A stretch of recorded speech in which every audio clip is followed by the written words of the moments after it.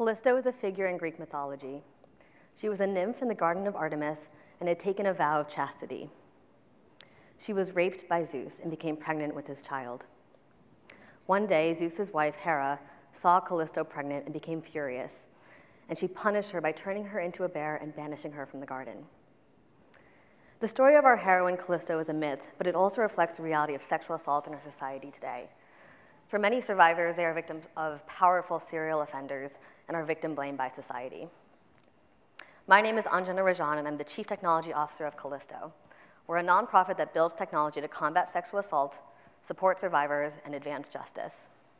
Our company is focused on two problems. One, how can we empower survivors to hold their perpetrators accountable?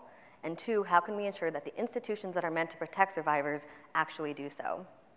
Today, I'm going to talk to you about how Callisto thinks about the problem of sexual assault and how we've built products that take the user's privacy and security into account using advanced cryptographic methods.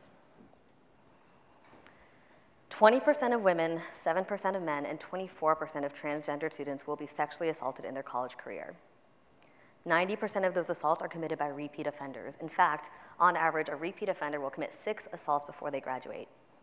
However, less than 10% of survivors ever take the action to come forward, and those who do wait on average 11 months before taking action. Only 6% of assaults that are reported to the police result in a perpetrator spending a single day in jail, which means that 99% of them don't face any real serious consequences. This essentially means there is no real deterrent to sexual assault in the United States. A few years ago, we surveyed over 200 college sexual assault survivors, and we asked them why they didn't report. And their answers varied. Some of them said that they didn't think they'd be believed. Others felt that they didn't think that the university would take any meaningful action. And others felt that it wasn't worth it to relive their trauma. But then we asked them another question. We asked, what would you do if you knew you weren't the only one? And suddenly their answers changed. They suddenly said that they would come forward because they felt more likely to be believed, and they felt an obligation to protect their community. We see this phenomenon of low reporting rates as a game theory problem. Namely, that there's a huge first mover disadvantage of coming forward with high consequences. But once that first person does come forward, it opens up the doors for all the other survivors to take action. And so we became very curious about this. How can we solve this game theory problem and build a system that actually allows nobody to be that first victim martyr? At Callisto, our work is built around a central thesis, which is if we can empower victims to take coordinated and informed action to protect their communities, we can prevent the majority of sexual violence in the United States from ever happening in the first place. A few years ago, we launched our first product called Callisto Campus. Students who use Callisto Campus can go to their school-specific Callisto site, learn about the reporting options, and then create a time-stamped encrypted record of their assault. And then they could do one of 3 things. They could either save it in Callisto and do nothing, they could send it directly to the Title IX office at the university to start an investigation, or they could enter into our matching escrow, which means that unless a second person names the same perpetrator, no one will see that data. We're now on 13 campuses and serve approximately 162,000 students. And in the last few years, we've seen some interesting results. We've seen that students who use Callisto are 6 times more likely to report, they report 3 times faster, and most interestingly, we've actually detected several serial perpetrators who would have normally gone undetected. And that's because 15% of our users who are in the matching escrow are matched with another victim of the same offender. We also know that any gender can be a victim and any gender can be a perpetrator. 16% of our users are not women. At Callisto, we think it's incredibly important that any law, policy, or program that is designed to help survivors is inclusive of people of all genders and backgrounds. So for perhaps the first time, we're starting to understand the spread of sexual violence in a unique and data-driven way. In the summer of 2017, news broke that a prominent venture capitalist in Silicon Valley had sexually coerced several female founders. Then we heard about another VC who had sexually assaulted several female founders, and another. Then we learned there were serial offenders in the entertainment industry, and the media industry, and pretty much every industry after that. We learned that victims weren't just women, but included men and people of other genders. We also saw that serial offenders could belong to any political ideology, even when they pretended to be allies. And perhaps worst of all, we saw what happens when institutions turn a blind eye and that don't protect victims and enable more abuse to happen. The Me2 movement, which was started in 2006 by Tarana Burke, exploded in the fall of 2017. And this is not surprising because many people could see their own stories in these headlines. They started to share their stories publicly because it was the only way to hold their perpetrators accountable. And people started to ask the question, how can we shift power so that it takes days and not decades, and the power of 2 survivors, not 20, to stop serial predators? And in an attempt to answer this question, there were a lot of well-intentioned but frankly dangerous solutions that popped up that ultimately put victims in more harm's way. In October of 2017, a crowdsourced Google spreadsheet called the Shitty Men in Media list was created that collected allegations of sexual violence of approximately 70 men in the media industry. And the intention behind this was to allow survivors to anonymously name their perpetrator and warn others if they were not the only victim. This, as you can imagine, did not go as planned. Within 12 hours, that list got leaked. The creator of the list was doxxed.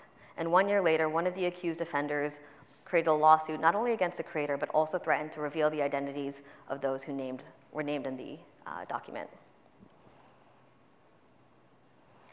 There's an incredibly urgent question here, which is, how can we stop the spread of sexual violence while also protecting the privacy and civil liberties of both the victim and the accused?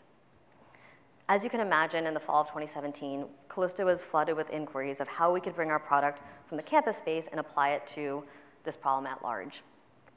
And as we thought about it, there were 3 main considerations we had to think about to see how we could bring it to the Me2 movement. So first, when you look outside of a campus setting and you look at industries like Hollywood or Silicon Valley, the victim and the perpetrator don't necessarily belong to the same institution. So authenticating a network and defining the bounds of the network becomes quite hard. Second, unlike a college campus, there isn't necessarily a central investigatory body that manages these claims. And even if there were, would you really trust them? And then finally, when you look at the difference between a perpetrator's power and a victim's power in a professional setting, it is incredibly asymmetrical. So the fear of retaliation and the need for security and privacy becomes even more necessary. And so it became clear to us that if we wanted to expand, we would have to build a new platform and a new delivery model to do this. In November of 2018, we launched a new product and service that we call Callisto Expansion that aims to serve every victim of sexual violence and misconduct in the country, which is one platform that can detect serial offenders of sexual assault, sexual coercion, and ultimately childhood sexual abuse. And we're taking this step by step, but we're first starting in our own community, which is supporting fellow founders in the tech industry who've been assaulted or coerced by a venture capitalist. And here's why. A year ago, we participated in Y Combinator. And during our time, we conducted a survey of female founders and asked them if they had ever been sexually assaulted or coerced by a venture capitalist. 22% of female founders in YC said that they had been, but only 6% said that they had reported it. And the reasons for not reporting it included wanting to protect their company, fear of retaliation, and frankly, not clear of whether there was any place to go to. But the main reason that they did report was to protect others. We launched our new platform, Callisto Expansion, on November 15th to approximately 2,000 startup founders of all genders. From there, we'll continue to serve as many survivors as possible in the US. Here's how the model works. A user is invited to Callisto, and they create a timestamped encrypted record that names their perpetrator using a series of unique identifiers, such as a social media URL, an email address, or a phone number. They enter that information into Callisto. Callisto holds that information in escrow so that nobody, not even Callisto, can see that information unless a second person names the same offender. If there's a match, each victim is connected with a Callisto Legal Options Counselor, who is a lawyer who can protect these conversations under attorney-client privilege. The options counselor will talk to each victim and help them understand all of their options and help them pick a path towards justice that makes sense for them. And because, since we're detecting serial offenders, one of those options can include connecting both victims together to take coordinated action to pursue justice. We think about this model in 2 key frameworks. One is the legal framework. How do we protect this data from a legal perspective, but also from a cryptographic approach? So let's first talk about the legal framework. Survivors have many options, but those options are quite risky, and understanding what they are is hard without an attorney. It's hard to find an attorney, it's hard to afford one, it's hard to trust one. And Callisto solves that problem by providing matched victims a free lawyer that's focused only on supporting them. And we call those lawyers Callisto Legal Options Counselors. Once there's a match, the Legal Options Counselor will decrypt the record and find out the person's contact information and preferred contact method, and set up an appointment to establish a client-attorney relationship, and then they'll just listen. They'll understand the survivor's experience, they'll create a safe space to help them feel heard and understood, and then they'll help them understand all of their goals and their fears. And based on those goals, they'll help them understand what path makes sense for them, what those risks are, and what is the path forward to pursue them. If they choose a path, the legal options counselor is there to connect them and refer them to the next phase. And if they decide mutually that both victims want to meet each other and pursue action together, the legal options counselor will serve as a second escrow to make that connection confidential and safe. Now, why does this matter? In a world without Callisto, the main paths forward are twofold. You can either go to the police or go to HR. And frankly, those aren't easy options to navigate. Sometimes they're not applicable, sometimes they're not easy to trust, they're very hard to navigate alone. But with Callisto Expansion, now you have a wider array of options and you're no longer doing that by yourself. And those options can include getting a restraining order, filing a civil lawsuit, pursuing a path through social media or the press, confronting the perpetrator, and believing in restorative justice. And for the first time, you're now enabling survivors to define what outcomes of success looks for them, rather than having to become martyrs in a broken system. Now let's talk about the cryptographic approach. But before we do, let's first understand what the user journey is. So when you're first invited to Callisto, you are basically getting a whitelisted email invite to activate your account, and you're first called an invited user. When you activate your account, we consider you an activated user. When you submit an entry into the system, you're now an escrowed user. When you're matched with another victim, you become a matched user. And finally, if you are assigned a legal options counselor and have begun the process of counseling, you're now an assigned user. So what this means is as the user progresses through the user journey, we need to understand what data is being revealed and how do we ensure that it's protected but still able to be shared with informed consent. Before we get started into the crypto part, I want to first acknowledge some of our collaborators who've helped us think about this problem and threat model this to ensure that we can design something that protects the privacy of our users. And you can see more about our work in greater detail in our white paper. But today I want to talk about a specific user flow, which is that escrowed user, because we use a combination of very interesting cryptographic techniques to protect their data. And some of those techniques include client-side encryption, Shamir secret sharing, oblivious pseudorandom functions, and federated key servers in order to protect their data. So I'll walk you all through an example of that right now. So let's say we have a user, Alice, who's experienced sexual misconduct against perpetrator Mallory. And she wants to enter her information into Callisto to be able to get connected to an options counselor if there's a match. So Alice will input a series of unique perpetrator IDs, such as a social media handle, an email, or a phone number. And that information will be stored into a vector that we call P. We use an oblivious pseudorandom function over an elliptic curve federated across two key servers to randomize that vector P and turn that into a vector that we'll call P hat. From P hat, we can run a deterministic key derivation function that returns three values. First is a value that we'll call pi, which will serve as a matching index. Second is a value a, which we'll use as a slope of a line. And finally, a value k that will serve as a key. Using client-side encryption, we doubly encrypt the record using k and the public key of the options counselor.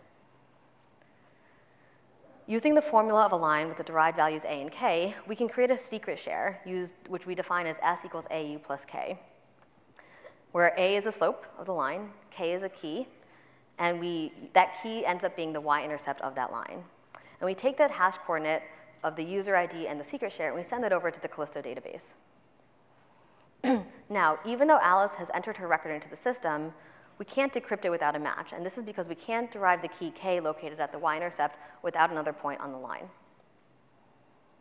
Now, let's say we have a second user named Bob, and Bob also has the same perpetrator, Mallory, and he enters in the same unique identifiers into the vector P. That will turn P hat into the same value, which will then return the same values from A, K, and pi. But because he's his own user, his secret share will be different because his hashed user ID will be unique. At this point, he will also send that information to the Callisto database. Now, Callisto can't see the identity of Alice, Bob, or the perpetrator, Mallory, but what they can infer is that both Alice and Bob share the same pi value, which means that they must belong to the same line. At this point, the options counselor is prompted to enter in their secret key through their dashboard, and they can then prompt the command to run the interpolation of the y-intercept, which will then receive the key k. So at this point, the options counselors are now seeing Alice and Bob's identity in the clear for the first time. But because they're attorneys, they've established attorney-client privilege so that their conversations moving forward are protected. Now what happens if a third person submits a record with a different perpetrator? So let's say we have a user, Carlos, who submits a record with the perpetrator, Sybil. You'll see that the pi, a, and k values are actually different. Connecting Carlos's point to either Bob or Alice's won't interpolate the correct y-intercept, which means he won't have the key to unlock Carlos's record. This means Carlos's identity is safe and mathematically protected. And this means that no victim will have to fear the risk of coming forward without knowing that somebody else has their back. This is just a tiny piece of how we protect our users' right to privacy. There's a lot more in our privacy scheme and our legal scheme, and you can read more about it on our white paper, but you can also go to cryptography.projectcallisto.org to see an open source demo we built that shows how this model works. We've seen how the dialogue completely changes when there's more than one accuser of a given offender. The most effective way to stop sexual assault and harassment is to prevent perpetrators from reoffending. And the only way to do that is to give survivors a safe and empowering way to report. This topic has dominated the news cycle for the last year and a half, and like many social justice issues, it has been polarizing and controversial. But this topic must transcend politics, because this is a pervasive human rights crisis that affects us all. At Callisto, we are a team of engineers, designers, lawyers, activists, and researchers, and we are a team of survivors for survivors. In fact, many of us are building the product that we wish we had when we had to report. But I am optimistic because change is happening, and our security community can play a key role in this conversation, because we can build and design solutions that help people speak truth to power in a safe and just way. We believe in a world where sexual assault is rare and survivors are supported. Come build that world with us. Thank you.